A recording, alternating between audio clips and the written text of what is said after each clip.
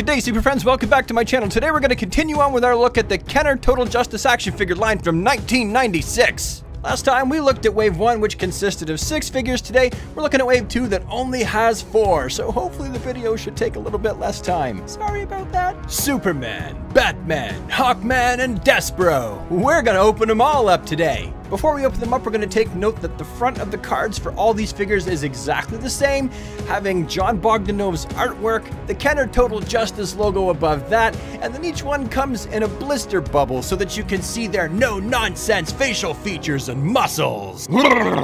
And exactly the same as Series 1, the backs of the cards are all the same in the sense that they show all of the previous figures released and also have an individual bio and an image of the figure that's in the package, as well as the instructions on how to use their power action feature or their weapons. 3 of the figures were purchased for $5.99 from Kmart, and the last one, Superman, was purchased for $7.99 at KB Toys. You know, I gotta say, this just never gets old. The act of breaking the seal of a blister card action figure that hasn't seen the light of day or tasted the outside air since it was packaged many moons ago. Well, they don't see anything or taste anything, but you know, I planned on saying something so much cooler here.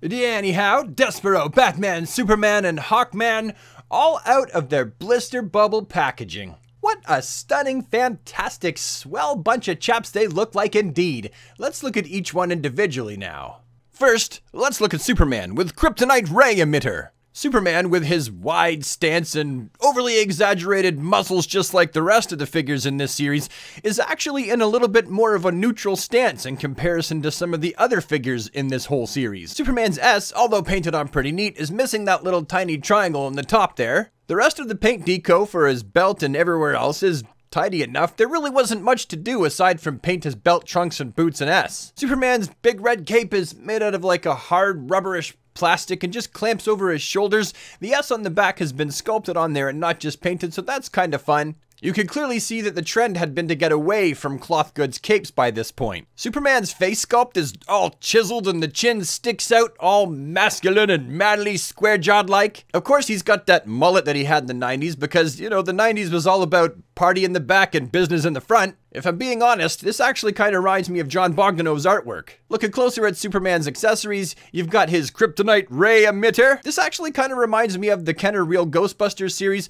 because how you make the Kryptonite Ray Emitter move is you turn the thing on the back of it just like the Real Ghostbusters proton packs. The shieldy thing that he wears on his chest, he can actually kind of play peekaboo behind it. They can be open or they can be closed. Overall, I think this is one of my favorite figures in the whole series. 1, because it's Superman, and 2, I like the more neutral stance that he has in comparison to a lot of the other characters, and I think that he's pretty well done. Also, here are some prototype shots of the Superman figure, just for funsies before we get on to the next one. Next, and here we have Batman with optical shoulder cannon. If I'm being completely honest, this is not one of my favorite figures in the series. Like, I know that they put Batman in Wave 2 because it's technically Batman Total Justice, and Batman sells everything. And it's not that it's a bad figure, I'm just generally not that interested in very many variants. But what they have done looks neat enough for what it is, I suppose. The big bat decal stamped on his chest is done tidy enough. Silver bits of fractal gear all over his body. The kind of sucky thing about this Batman figure though is if you don't want his face covered up by fractal gear, then you gotta take his cape off. And Batman's head sculpt, which is actually completely different than the one they used in Wave 1, is actually not bad for what it is either. It'd be cooler if it was attached to a regular body. Batman's cannon goes on the shoulder of his cape, there's a little hole there,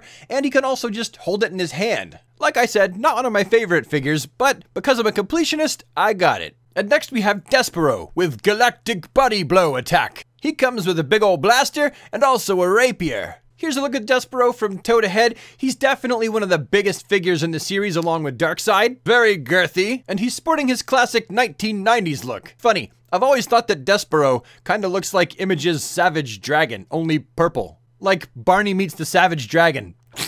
Now, although this is the first action figure of Despero ever to have this look, there was one to come after. DC Universe Classics! Only this one's got a power action punch. You just grab his arm and you pull it back and you let it go and it punches. Yeah, it doesn't really look like he's punching though. It looks more like he's holding a beer. Or a severed head by the hair. And speaking of heads, here's what Despero's noggin looks like close up. Look, he's got a fin mohawk. He is so punk. As we can see, he looks ticked off, angry even. Now as for those accessories, the sword's got a little peg sticking out of the side. You could just stick it in a hole in his leg. And the same thing for his back. There's a hole in his back and you just stick the gun in it. Boom, voila. I gotta admit, when I was 16 years old, I didn't really know much about Peterborough, and it's only been since I was 16 years old that I learned more about him. And for our fourth and final figure, we're looking at Hawkman with massive grip talons.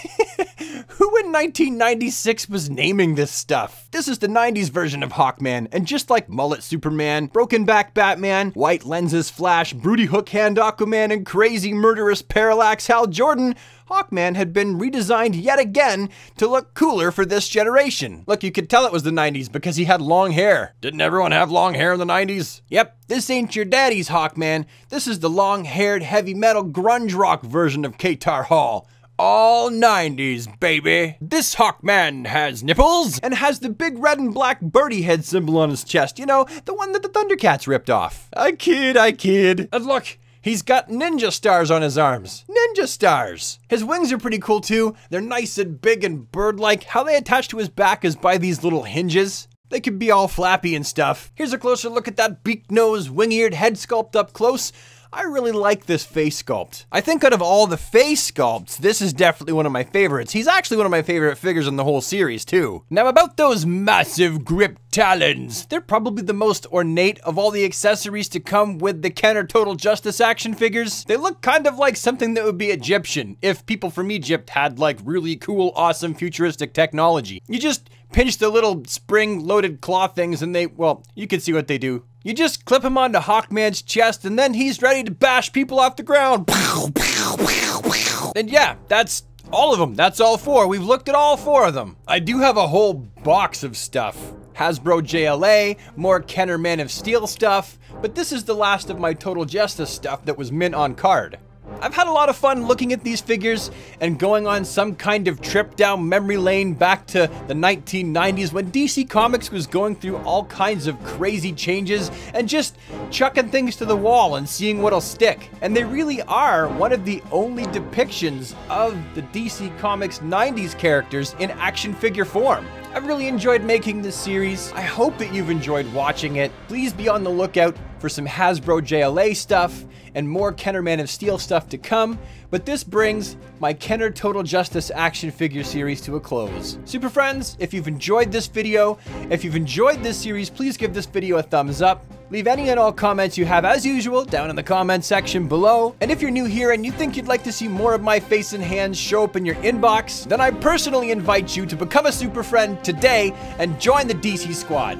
How do I become a super friend, you might ask? Well, that's simple. Just hit the red subscribe button and then ding the bell so that you get notified of when I put out new videos, if it so pleases you. And I will see you with the next one.